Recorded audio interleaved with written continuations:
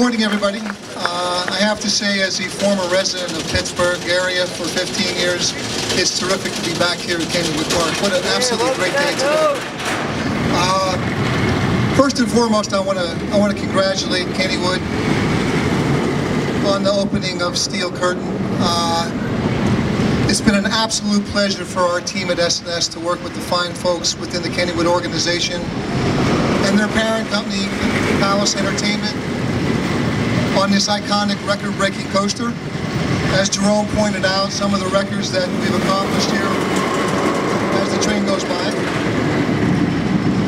The tallest coaster in Pennsylvania, 220 feet, takes you through 9 inversions, which is a North American record, and within those inversions, the tallest in the world at 197 feet. The coaster itself encompasses 4,000 feet of track and reaches speeds of 76 miles an hour. Quite a ride for sure. I must say, there was an awful lot of time and effort put into the design, engineering, and construction of this coaster. Certainly some challenges along the way.